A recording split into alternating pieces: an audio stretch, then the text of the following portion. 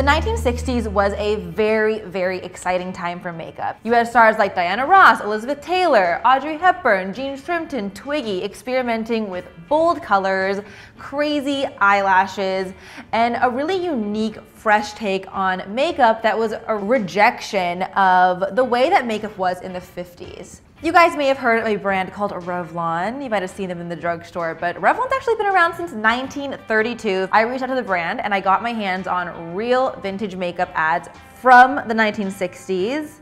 And I have them right here. So I'm going to use these as my guide, but before we get into the tutorial itself, I found the perfect person to educate us on the 1960s. His name is Peter Lamas, and he is going to give us a glimpse at what makeup was like in the 60s.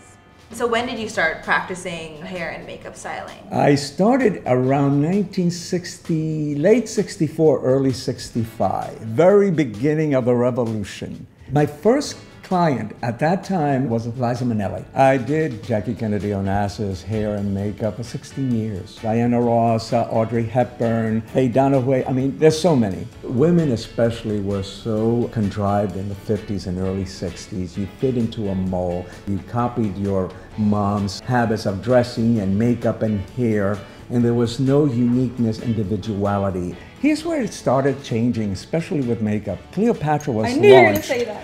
Cleopatra came out in 1963. Elizabeth Taylor's eye makeup was the rage of everyone. That eyeliner that she did, both top and bottom. The 60s was an experiment across the board. The political movement took a big toll on us because that youth demanded something different.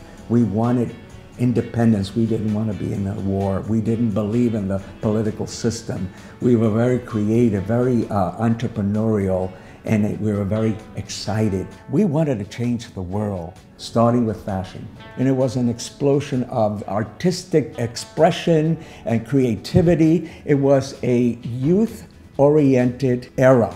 Color was in. For the first time, we didn't have to be as conservative as muted colors back in the 50s. Now it's like, how loud can I be? How colorful can I be? And you had people like Mary Quant coming in and created the very short miniskirt. Vidal Sassoon created the structured, more angular bob look. Everybody was different, colorful, exciting. No one was boring in the 60s.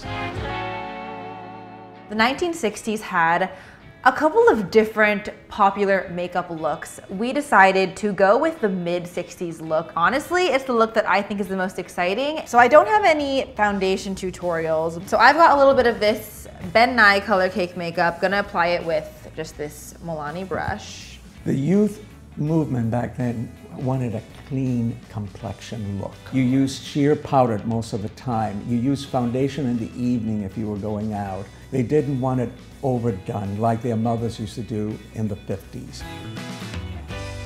I have a blush ad. It shows, you know, a woman applying blush, like really just all over. Fresh young color, you fluff all over your face, cheeks, chin, every place. It looks like from the photo, the blush is placed on the apples up to the cheek and a little bit lower, almost like a contouring with blush kind of vibe, which I think is really pretty. So I have a blush from Revlon. This is in Rose Bomb. A common theme you'll see throughout this tutorial, everything is supposed to be very soft. The blush is not supposed to be very visible. The foundation is supposed to be barely there.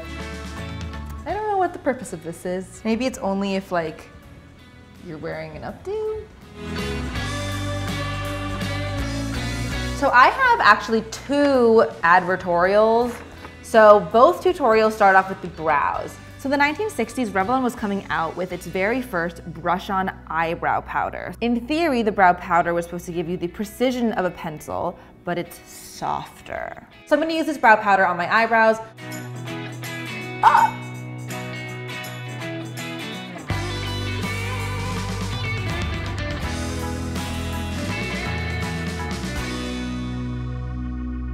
Then, highlighting the brow bone. So I'm gonna use this frosty white shade. Using a shimmery, very stark white shade on the brow bone was a very popular makeup technique. So I did the same to intensify the arch of my eyebrow and really give my face a lifted effect. LOL, it says a girl can't get anywhere these days without an eye school education. Anyway, I got distracted by the pun. Okay, you color and contour the eye with the brush-on shadows. So I'm gonna use this Natasha Denona palette. I'm going to take a little bit of Thorn. You would emphasize the crease, make it darker.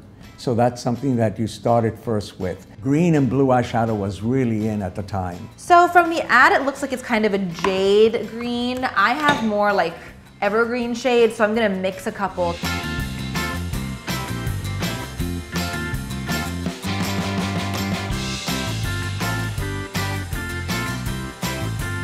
Then it was time for eyeliner. Now, Peter said in the 1960s, liquid eyeliner pens were becoming popular. According to the Revlon ad, the goal here is to have the least obvious liner you've ever laid eyes on, gently shined to play up the eyes for all they're worth. So I went for a very, very, very thin line here. Nothing too obvious. Remember, we're going for something very, very soft. What really was in style was the lashes.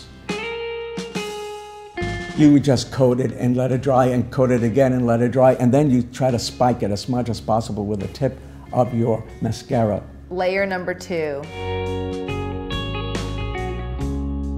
While I'm waiting for the top lashes to dry, I'm going to draw kind of faux lashes on the bottom of my lash line. Take a pencil and create lashes underneath by carefully, very thinly applying what appeared to be lashes going from the inner to the outer corner, heavier on the outer corner underneath the eye.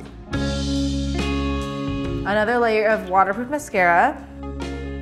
Then I took Peter's advice, which actually is shown in the Revlon ad. I turned my mascara wand vertically and used it to really pull out and spike my lashes as a final step. All right, so I have some Ardell Dummy Wispies here, and they're actually pre-cut. We would trim the strip of that lash. We will go from short to long, trimming it first before applying it, and then snipping individual lashes. Blending them all together with a little bit more mascara.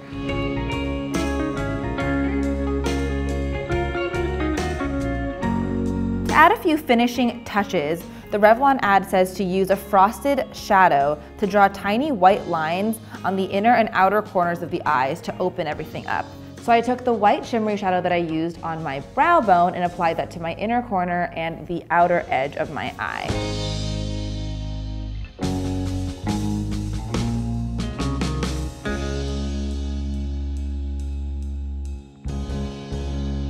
So last but not least, lipstick. So I have this shade from Hourglass. It's called I Lust For. It's kind of a peachy nude. It's so skinny, I can literally put it in my nose.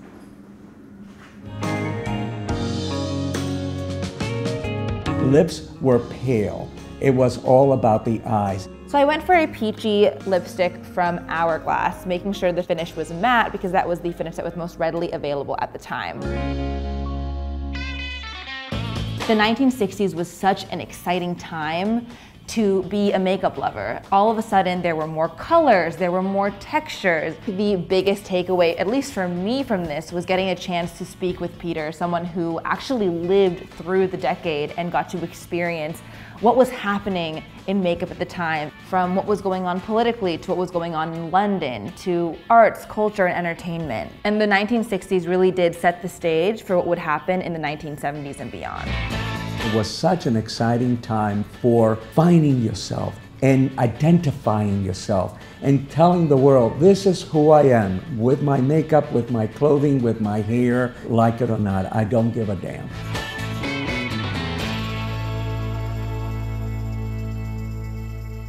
Thanks so much for watching, guys. Click here to subscribe to Refinery29 and click here to watch another video. Bye.